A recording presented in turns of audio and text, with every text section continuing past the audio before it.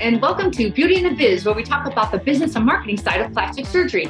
I'm your host, Catherine Maley, author of Your Aesthetic Practice, What Your Patients Are Saying, as well as consultant to plastic surgeons to get them more patients and more profits. But today's talk is a little different. We've got a very special guest. His name is Dr. Jeffrey Segal. Now, he's not only a board-certified neurosurgeon who trained at Baylor College of Medicine, he also just happens to have graduated from Concord Law School. So he's also an attorney, and he's also a partner at Bernardo Law Firm in North Carolina. So Dr. Segal launched a company called Medical Justice in 2002. And Medical Justice is the physician-based organization focused on keeping doctors from being sued for frivolous reasons. That's why he's on here. This is becoming more and more of an issue. So Dr. Segal also founded eMerit to help doctors protect and preserve their reputations, particularly online. Now, Dr. Segal has established himself as one of the country's leading authorities on medical malpractice and online reputation. And I hear him talk at the meetings all the time. He's got such a popular topic because it's a hot topic, and it probably always will be. So Dr. Segal, welcome to Beauty in the Biz. Hey, Catherine, thanks for allowing me to participate. Absolutely. Just out of sheer curiosity, how does one go from a neurosurgeon, because that didn't take a couple minutes, that took years and years to become one, to then become a lawyer, and that took a whole lot of time, to then become more entrepreneurial? What was that path like? Well, it's interesting because I did not intend that to be the case. And it's like having that conversation with your parents and your wife, how that happens. In between, I was in biotechnology. So I practiced as a neurosurgeon for a decade, perfectly happy doing that. And then I had a son who became ill. He's better now, but I took a year off. We moved to North Carolina to seek services for him. And I became persuaded that a certain set of pharmaceutical compounds might help him. And in that process, went to where they were on a shelf, University of North Carolina, licensed those compounds, raised money, and started a biotechnology company. So if knowing what I now know, I probably would not have done it, but we're able to move these compounds pretty far along from preclinical to phase 2, get the company sold to a medical device company. By then, a number of years had gone by. The question was whether I can go back to practicing neurosurgery. I thought since so many years had gone by, it'd be a challenge to reasonably persuade a patient to go under the knife. Even though I'm arrogant enough to believe I could do it, I'm not sure I had the persuasive skills to do that. So I formed Medical Justice and got a law degree along the way. So in some sense, you could just say I'm confused. In other sense, you can say I'm a lifelong student. You're probably both right. Right. So the thing about frivolous lawsuits, how did that come about? Because you wouldn't have had that issue as a neurosurgeon, but you certainly would as a solo practitioner plastic surgeon. So how did you segue into that world? Yeah, it's a great question. I actually did have it happen to me as a neurosurgeon. And I was sued one time for what I perceived to be a frivolous reason. The single expert who testified against me had actually been expelled previously from our professional society, the American Association of Neurological Surgeons. Why? Because he was delivering frivolous testimony. Yet, even though he'd been booted out of our professional society, there he was on the circuit making a very handsome living, testifying, saying one thing on one coast, saying the exact opposite on another coast. But his core competence was he had good communication skills. He could speak well to a jury, so he was in demand. In any event, he had never seen or done the case at issue, but it didn't stop him from running his mouth. The case was dismissed about 2 weeks before trial. I never felt as if I won anything. I just felt as if I lost less. And I thought there has to be a better way. So we started Medical Justice as a way of holding proponents of these frivolous lawsuits accountable. In one sense, what do? We sue lawyers that inappropriately sue doctors. And more broadly, over time, we've expanded our mission to deal with all types of conflicts. Goal is to de-escalate a conflict. I mean, by the time people get to lawyers, there's a lot of conflict in the background. And in fact, this is probably a good segue to talk about, well, what kind of conflicts are there? What types of saber rattling takes place? And, well, all types. It typically gets started with yelling, screaming, or nasty emails. Somebody says they don't like how they were treated, for example. That's the lowest level. or they could put a nasty note on the internet, or they can file a complaint to the Board of Medicine. All of that requires no effort whatsoever. They could sue you in small claims court. They could hire a lawyer to send a threatening demand letter, or they can sue you. So a gazillion ways for a conflict to take place. That's the bad news. The good news is there are ways, if you are attentive to the process, to head this off at the pass before there's litigation, before there's a nasty note on the internet, before they even start yelling at you. There are plenty of ways to identify trouble before it shows up at your door and avoid this before it creates a headache. Well, I'll tell you, being a cosmetic patient myself, and just being in this industry for decades, I have noticed that a lot could have happened at the beginning to prevent the drama happening at the end. And let's just talk about patient selection. I know so many surgeons, and I don't know if it's arrogance or just whatever, but they don't want to say no to the surgical procedure or the money or whatever. And they always think they're going to be able to handle it. Even if staff is saying, I don't know about this one, I'm not feeling good about that. Can we just start there? Like, what can they do to just cut it off at the beginning? Yeah. So the first thing is to select your patients carefully. It's a cash pay business. There's this tendency to want to get everybody through the door. Nobody will ever have on their epitaph, I wish I had done one more patient. That epitaph does not exist on a gravestone. So there are a handful of patients you not only should say no to, you must say no to. They're not great candidates for surgery. You may believe they have a cosmetic problem or an aesthetic problem that you can solve, but that's not their underlying problem. If a patient comes in there and says, hey, look, I just want to take 3 or 4 years off, I just want to feel better, that's probably a good candidate for a procedure. If a patient comes in and says they're struggling to put food on the table and a roof over their head, and they're struggling financially, or if they believe that the procedure will shave off 30 years, or if the procedure will save their marriage, not a great candidate. Those are people who have expectations that cannot be managed. You cannot manage those expectations. The best thing to do is to say no. And the other thing is that there are cash pay businesses where a patient will have a particular budget and you say, I can't do that for you, but I can do something at 10% of that cost. But you know, in your heart of hearts, it's not really going to do what the patient wants. They'll be back. They will have believed that somehow they're getting a permanent solution when they're only getting a 4-week solution. Expectations aren't managed. Just don't do it. I'm telling you that the amount of extra revenue that you get for that one patient will pale in comparison to the headache that you will experience. And I've often said that with the benefit of hindsight, if you had known that this particular patient would cause this much agony in your life, would you have paid them? Would you have given them a check in advance of seeing you to stay out of your practice? 100% of practices say, yes, I would have paid them. I'm still waiting for the one to say, no, I probably would not have paid them to stay away. No, they will tear your soul out and they'll rip out, your desire to practice medicine right out your bone marrow. Do you have a professional way to tell a patient no? Because I have found these patients are still going to slam you online when you say no. Is there the right way to do it without them giving you a bad review about it? Maybe. I'm going to say up front that even if, first of all, you should be capturing feedback from patients so that if you get the inevitable bad review, it's not a showstopper. It's not going to destroy your practice. In fact, I will argue having an occasional negative review amongst a sea of positive reviews is actually a good thing. I think it's actually better than having 100% positive reviews. Why? Because it demonstrates authenticity, credibility, etc.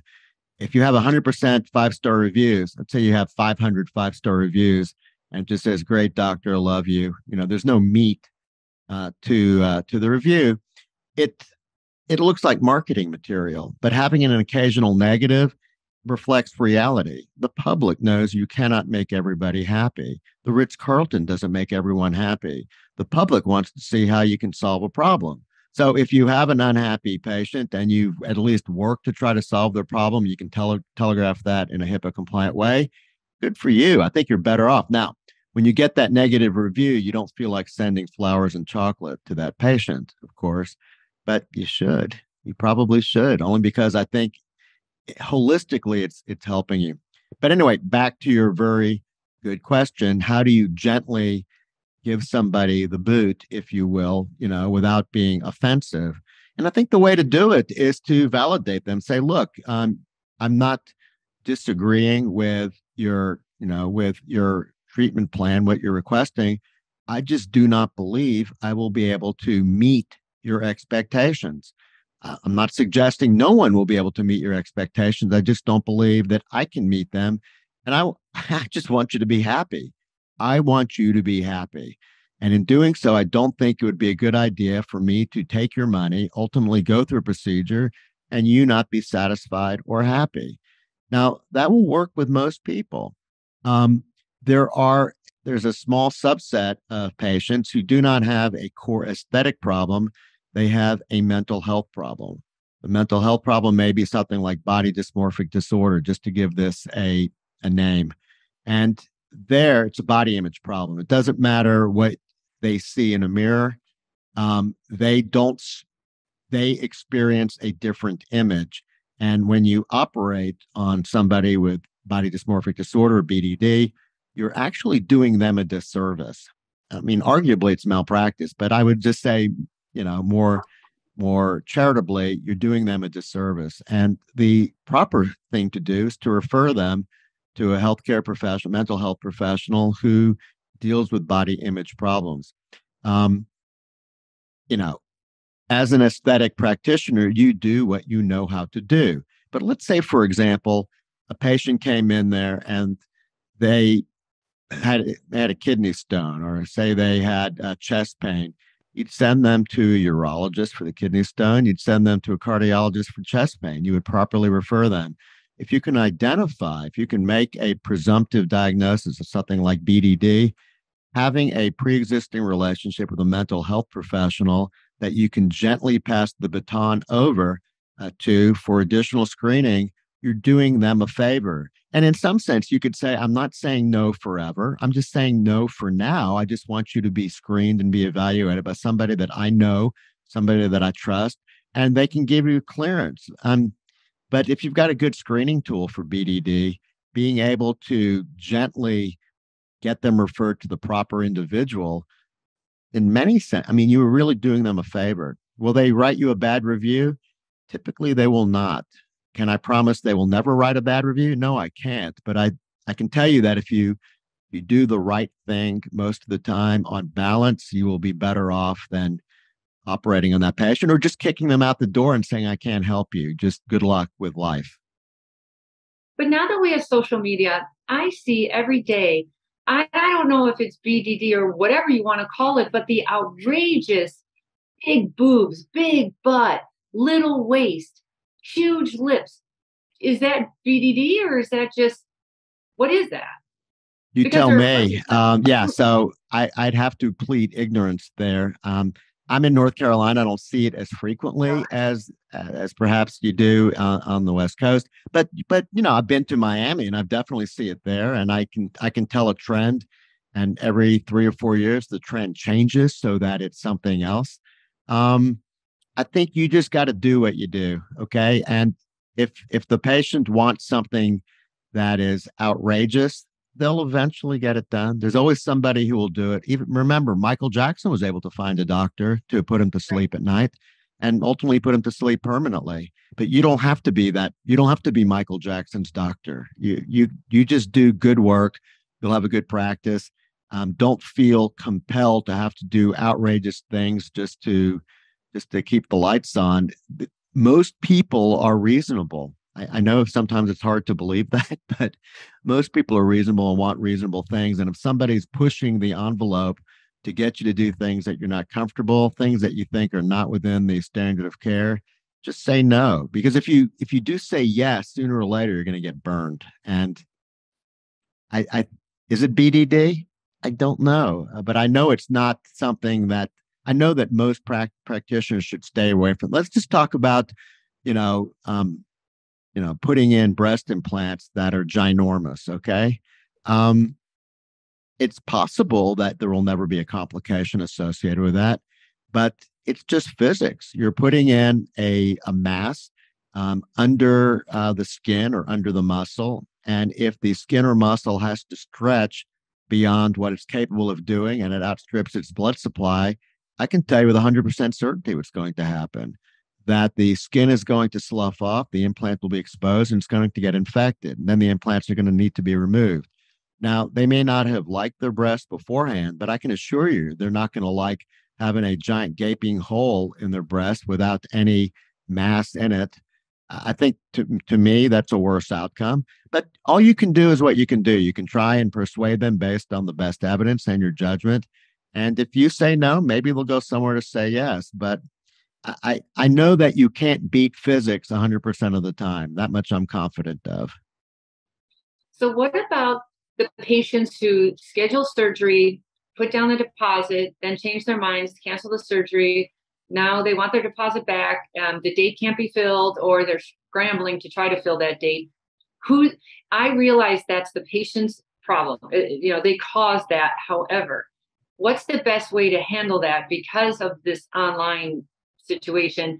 They'll be online saying, I can't get my money back. The guy stole my money. How Right. do you handle that when a patient reneges on what they've promised? This is a challenge, and I have changed my opinion on this over time. If you had asked me 15 years ago, I would say a deal is a deal. You basically stuck your deposit down. That's I scheduled you for surgery. I wasn't guaranteeing you an operation. I was guaranteeing you a slot on the schedule, and I honored my end of the bargain. I'm keeping the money. So that was Jeff Segal, me speaking 15 years ago. I've changed my mind. I've changed my mind over time because here's what I think happens. I think if you're dealing with a significant sum of money here, you're putting the patient in a bind. The bind being that they are being forced to choose between forfeiting a large amount of money, let's say it's $10,000, just to make this a round number, or have a procedure they don't want to have a procedure they don't, an elective procedure they don't want to have. And what I've seen over time is that if you push them into that situation, they'll ultimately have the procedure. They're not going to forfeit the money, but that's when the fireworks begin. They'll have the procedure. You will have done what you said you would do. You honored your end of the bargain. Then they're going to tell you how horrible you did the job. They don't believe it, but they're going to tell you how horrible a job was. And they're going to demand their money back. They're going to demand their money back or slam you on the internet.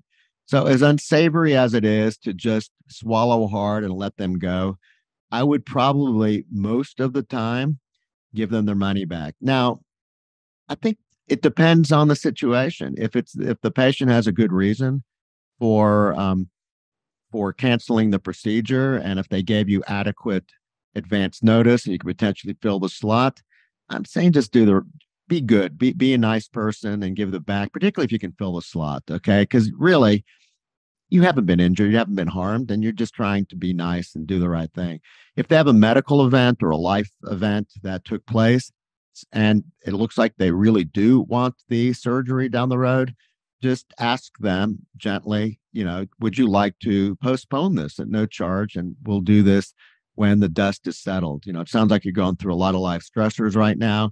This is an entirely elective procedure. You don't have to have it done, but if you think you want to have it done, we'll just go ahead and, keep your funds, stored away, and we won't raise our rate for you because typically we will raise rates, twice a year, once a year, and we'll honor our end of the bargain and flesh that out. But if they basically just say, look, it's the day before the surgery, I'm canceling. Do I have a reason? No, I have no reason. I just don't want it. What don't you understand about that?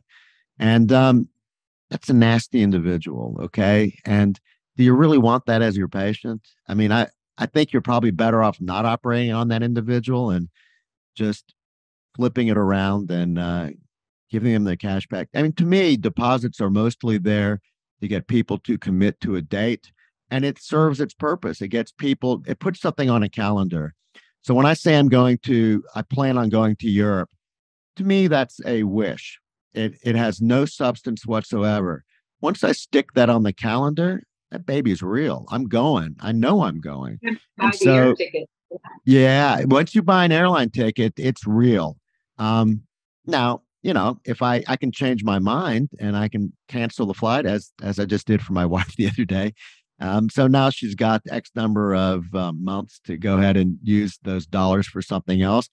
But I mean, over time, hotels and airlines have kind of figured out how to find that nice balance between the two, at least holistically. You may get screwed on a particular patient, but um, in aggregate, I think you'll be better off by adopting that philosophy.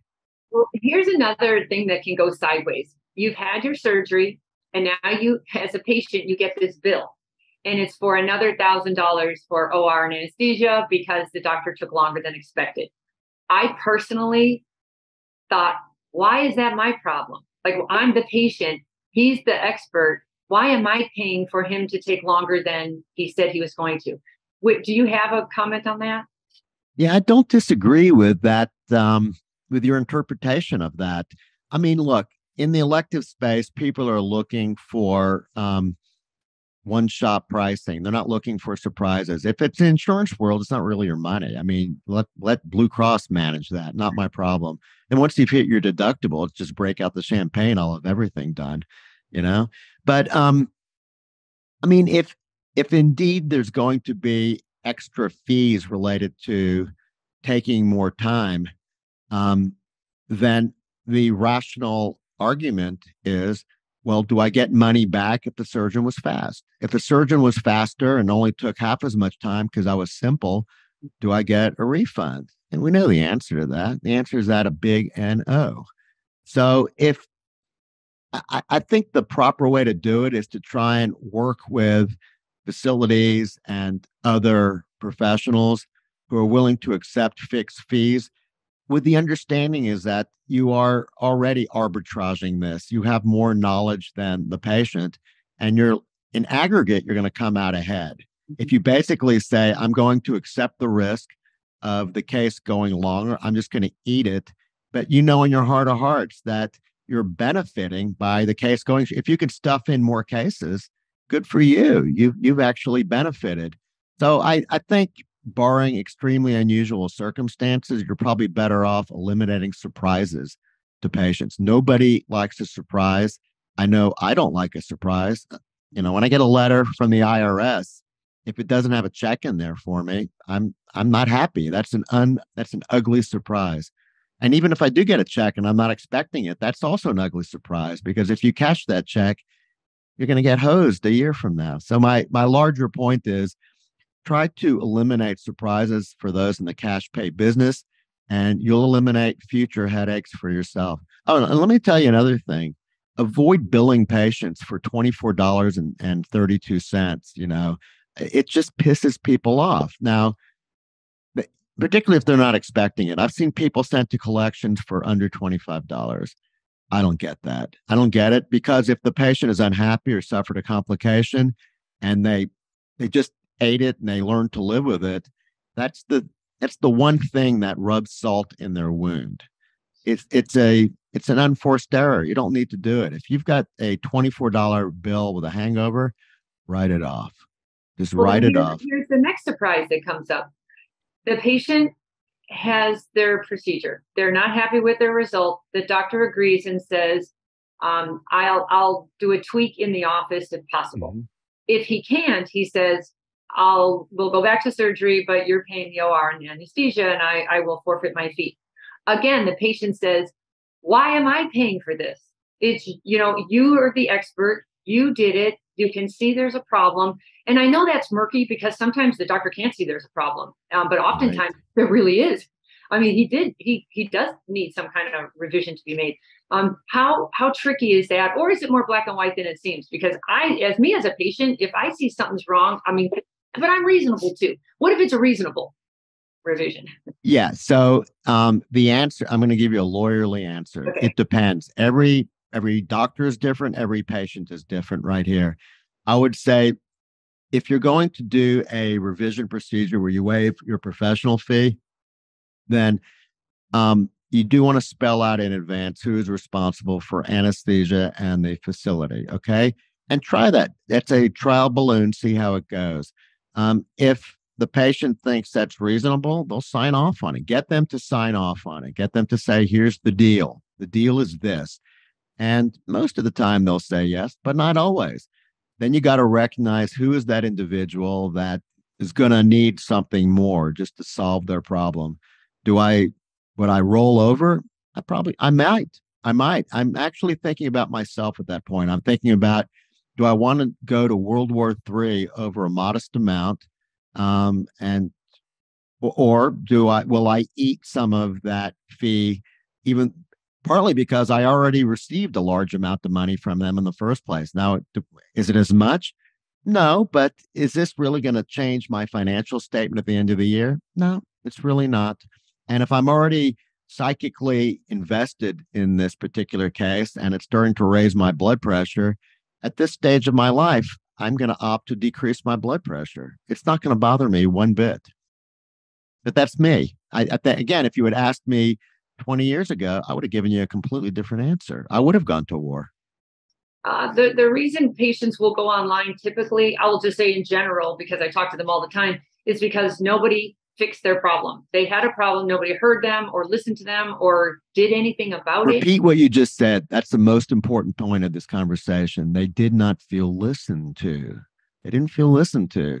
Listen to them. If you listen to them, they'll give you the answer. Still, Sir William Osler said the patient will deliver the diagnosis to you. And here it's the same thing. It's a communication issue.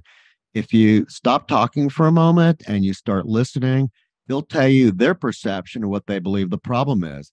Then you've got a question. Can you solve their problem? In my estimation, once you've listened to them, you're 90% of the way there to solving their problem. You may have to go a little bit more, and some problems cannot be solved.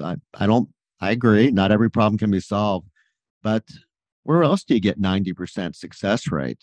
I think that's pretty good. Those are pretty good odds. When you do know it's not your best work, and the patient knows that too, like everyone knows that, but you don't want to do it again, you're kind of done with it. What is the easiest way to detangle? I like the refund idea, the one with, and you agree not to disparage me in any way, shape, or form. Is that still the best way to handle that, or what is your approach? Couple ways to do that. That to me is tried and true, meaning that patient's unhappy. It may not be your best work, or it could have been the patient, biology is biology and it is what it is. But being open to the idea in the cash pay field of giving the patient their money back, you give, you get. You give, you get. So what do you want from the patient? I want a release. I want two things: no legal mischief, no online mischief. And 99% of the time, they think that's a pretty good deal. And they'll say yes. And you become a beneficiary of that too. And the reason I say you become a beneficiary, if you're seeing a patient 12 times post-op and you see the name on the schedule and your sphincter tightens up because your nose coming in during the day, that eats into your longevity. You're going to live a few minutes less the more of those experiences that you have. So in a sense, you're paying for longevity. And to me, that's the cheapest way to live longer and live well longer. So yes, you give, you get. It's got to be a nice, crisp release. And a good release is typically 5 pages long, and we have those available. Something you can also do is you could potentially have the patient seen by a colleague of yours that you trust. If you think the patient is not malignant and they're a reasonable human being, but you believe, or both of you believe, that the trust that is necessary in a good doctor-patient relationship is gone, you can offer to say, look, I know that our relationship isn't as good as it could or should be, but I'm open to sending you to somebody that I trust, and I'm hoping you'll trust him or her too. And I can get you on their schedule, to be seen ASAP. That often also helps. Now, they may say any friend of yours is an enemy of mine and they don't want to see that person. But by and large, you're coming up with potential solutions. You're solving a problem here. You can always fall back and giving the money back. But sometimes if you can kind of keep it in the fold with people that you know and trust, you become a beneficiary of that. And hopefully it solves their problem and they're happy too. So what about arbitration? Because I think egos get involved and it gets overblown, and a third party that could smooth things out makes sense to me. How does all that work, the arbitration? Okay, so there are a couple ways to think about this. One is I'll call it informal mediation and then arbitration. Let me explain the difference. So sometimes the love is lost, that the doctor and patient really do not want to talk to each other any longer. They don't like each other. It's a bad marriage and they need to divorce, but they need to separate amicably. So sometimes hiring an attorney like me, because I will do this, I will reach out to the patient. I'm not formally mediating. I do represent the doctor and I do tell them that, but I'm a person who will actually listen and validate what is obvious. I mean, if a patient had an infection and they had an unexpected complication, I'll just acknowledge the obvious. They're unhappy with how this turned out. Why would they be happy with that? I mean, it makes no sense to perceive otherwise. And hopefully, we can negotiate a detente, a way out. Um, Perhaps how to give the patient some or all of their money back, or we even had it where the doctor will donate to a charity so that something good comes out of this instead. So there are 1,000 ways to come to an amicable resolution. So that's that one bucket. The other bucket, arbitration, is more formal. Arbitration is an alternative to court. Arbitration is an alternative to court. So why do I like arbitration? So what is arbitration? Arbitration is where the sides agree to resolve their dispute informally in a private setting, typically with a retired judge, and it'll be private and binding. It'll be private and binding. So why do I like that? Well, to resolve a case in the normal system in a court, it's public. Everybody can see it. They can read everything. And when you're dealing with an aesthetic case, I mean, everybody benefits by this being private. At least I think they do. It's faster typically because it's less formal. Typically costs less, not always, but typically it's less expensive to go through. And it's binding, meaning that you can't appeal it. So when the decision's in, the decision's in. With court, you never know when it ends because you can certainly appeal it. And there could be no end to this stuff, at least, no conceivable end to the process. So I'm a big fan of arbitration.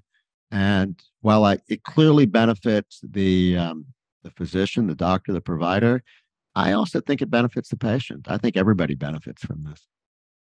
So let's say the patient wants to, let's just talk about reviews, because reviews are going to be the bane of every plastic surgeon's existence. And I feel for them because nowhere else on the planet can you complain about somebody with no recourse at all. And the doctor I don't know, it's so unfair. Because most of the time the surgeon is not, their intent is fine. They have no ill intent. And you're getting bashed online for things you can't fix. You can't get it down. You can't. Although just recently on the West Coast, there's a federal lawsuit against a surgeon who was filling around with the reviews. And I hear this a lot. Either they're having their staff write good reviews or bad reviews for the competitors, or they're paying. Right. All unnecessary. Here's the deal. Here's how I would do it. Look, if you're a high performing practice doing great work, there are ways to get honest reviews, and they're mostly going to be positive from your patients, but don't filter reviews. It's called review gating. Just have as many patients as you're possible participate in the process. Have it so that it's done at the point of service. I'm making a plug. Our organization does this stuff with eMerit. We're not the only one that does it, but aggregating reviews from your patients, not filtering them, not getting them. You will be perceived for the most part for what you are, as long as you get them up there. You will get an occasional negative review. It's inevitable. Everybody gets it. As I told you earlier, having an occasional negative review is actually better than no negative reviews. As much as I tell doctors this all the time. I say, your 336 5-star reviews is so inauthentic. I wouldn't trust that at all. So plus, who's going to read 336 reviews? People read 10, 15 reviews. They may ask to read the lowest one. Great, get to the lowest one and then see if there's a HIPAA compliant response. Did the doctor or the provider take the high ground? Did they try to solve a problem? Do they look to be reasonable? Why? The patient is trying to identify if they become the complainer, will their problem be solved? And that's all they're looking for. They're looking for insurance or reassurance. And typically it's you can provide it. You can solve that problem. Yeah. Well, a lot of times too, because we patients, we love to look at the 1-star review and see what happened. And a lot of times that 1-star is so chaotic. You can tell it's not a balanced person Yeah. who's writing that review. So that's handy. But otherwise, if the reviews are just, he made me wait forever. I hope that's your worst review. Like he was so busy, I got 2 minutes with him. Like that's still a really good review. It is, because how does it get positioned? So if you made me wait, it means, look, I spent as much time as needed with a particular patient. And if the patient before had a crisis or had additional questions, I gave them the benefit of the doubt. I gave them extra time, just like I'll give to you if you become that patient. You turn a negative into a positive. If if they say you only spent 10 minutes or not enough time, you go, the subtext is that you're so many people want you, you're in demand. The public must know how great you are. So not all of these are really bad. I think the things that are manageable, if there are money issues, you just put down a statement, which is our patients sign off on the the expected amount they will pay in advance, and if there's a disagreement, they need to do little more than come to our office and we'll fix it. I mean, it's the type of thing. If it's in writing, you're just honoring what's in writing. It is what it is. I think if they're just unhappy and they said Segal's a butcher, there's only so much you can do with that. But if the patient, for example, had an infection, you turn a negative into a positive. You say something to the effect of the infection rate for this particular procedure is 2%. In our practice, it's 1%. So it's less than the national average. However, patients are not statistics. A patient either experiences an infection or doesn't, 100% or 0%. But regardless, we'll stand by our patients and try and fix them until they're satisfied, something like that. And so what have you done with that? You're basically acknowledging the obvious, that infections do happen, that in your practice, it's lower than the national average. And number three, you'll do your best to try and make it right. That's a great answer, by the way. And by the way, there's no violation of HIPAA in the way I just described it. Mm-hmm. The big ones that end up usually on TV or something, it's when the doctor didn't respond. They told them they'll be fine. They'll be fine. Just get some rest. And days go by, and then it becomes a very big issue. So a lot of this can be prevented. But what's the most frivolous and the least frivolous? Do you have any extreme examples? Oh my God! For the most frivolous, there's so much attention to that. Here's my favorite case with the frivolous lawsuit, and it's not an aesthetic case, okay? But hopefully you'll bear with me. So I believe in this case, it was a urologist in a small town performed a vasectomy on a particular patient. And a year later, the patient's wife became pregnant. Okay. A year later, the patient's wife became pregnant. The male comes back and is livid, just saying that the vasectomy didn't work. Now, by the way, the post-operative sperm count was 0. And in rare cases, it does happen where the vas deferens, which is tied off and cut, does come back together. It does happen, but that's not what happened here. What happened here is that they lived in a small town and everybody knew that the patient's wife, who got pregnant, had a lover on the side. So this was a lawsuit, and until they were able to get a paternity test to demonstrate it wasn't his child, this was a lawsuit, and I would argue a frivolous lawsuit. So that's one of my favorite cases. I typically ask the audience if they have a hypothesis as to how this might have happened. When the patient's wife became pregnant after he had a vasectomy, is there a hypothesis as to how this could potentially have happened? I can't believe she let it go that far. Oh, I know. And it was a small town. And basically, the doctor said everybody in the town who knew she was seeing, there was no mystery here. I guess the patient, the husband, was the last to know here. In terms of least frivolous cases, look, if a patient has a complication, that's an unexpected outcome for them. And to them, that's a big deal. I think one thing to pay attention to is this, that much of the aesthetic world is cash pay. And if you've got a Blue Cross policy, they exclude cosmetic procedures. So what happens if the patient ends up getting a local infection? What if the patient gets a local hematoma? It depends. Blue Cross may not pick up the tab for that. So if the patient has an urgent problem, goes to the ER, they may or may not pick up the tab. I will tell you, we had one client, I would say this was a pretty decent outcome. The patient was operated on, I think, in Southern California, and then went up to Washington State and developed post-op day number 3, 4, developed a hematoma, breast hematoma. And so the doctor says, look, just go to the ER, just get it taken care of. She goes to the ER, on-call doctor comes in, finds a hematoma, removes it, done under general anesthesia. Blue Cross would not pay for it. They basically said, this is a complication of a procedure that we don't cover. We're not covering it. But interestingly enough, the anesthesiologist or the surgeon did a pregnancy test on the patient just to dot all their I's and cross the T's. And to everybody's shock, it was positive. So the patient was pregnant, I guess newly pregnant at the time she was going to be put to sleep. So the argument that we made was that because they wouldn't pay the anesthesia bill. So the argument was that, well, look, they weren't just taking care of mom, they were taking care of the baby. Anesthesiologists were taking care of the embryo or the fetus.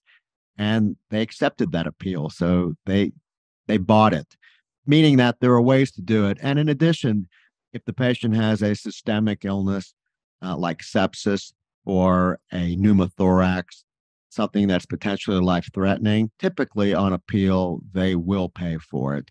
But be careful if somebody has just a local infection and they are sent to the ER and now the ICU and they've got tens of thousands of dollars.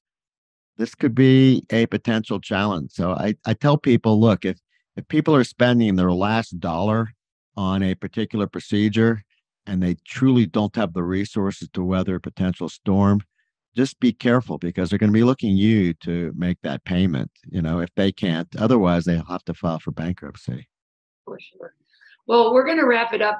I don't know how you're a lawyer. I was going to be a lawyer for about a minute, and I realized how negative it all is. Like, you have to live in that mindset of what could go wrong. And I didn't. So I went into marketing instead. I thought that was a lot more positive and fun. But good, you're probably doing God's work there. So good for you. I try to maintain a sunny disposition. So my feeling broadly is that I'm here to solve a problem, not to say no. Good for you. I typically say my feeling is so I have two ways of saying something. I could say no because or yes if. No because or yes if. I try to say yes if more often than not. Good for you, though. Good mindset. So how can others get a hold of you if they do have a little issue and they'd like your 2 cents? I'll give you my email address. So it's Segal, J-S as in Sam, E-G-A-L, @medicaljustice.com.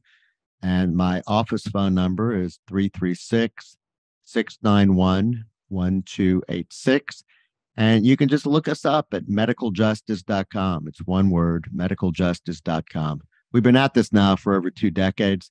Every time I think we've seen it all, I'm proven wrong. But we have worked with over 11,000 practices across the country over 2 decades, and lots of problems to solve, lots of conflicts. But the good news is most of the time things go smoothly. Oh, that's a lot of problems to solve there, 11,000. Holy cow. But thank you so much. I appreciate your time, and I will see you at a conference coming up soon, I'm sure. And everybody, thanks for joining us. And if you haven't already, please subscribe to Beauty in the Biz and share this with your staff and colleagues and anyone else who's interested in the frivolous lawsuits, because they're going to happen. They're just going to happen, period. And then if you have any questions for me or feedback, please leave them on my website at KatherineMaley.com, or you can certainly DM me at Katherine Maley MBA on Instagram. Thank you so much, and we'll talk again soon. The fastest way to success is to model other successful surgeons who have what you want. but you can only see their results, not the path they took to get there. So you continue to jump from one thing to another, hoping to find something that will work for you too. But it rarely does. So try this shortcut instead. It's guaranteed to move you forward. I compiled my intellectual property to grow cosmetic revenues, everything I've gleaned over the years, into one playbook of the most successful practices and what they do to win. Go to cosmeticpracticevault.com and let's grow your cosmetic revenues.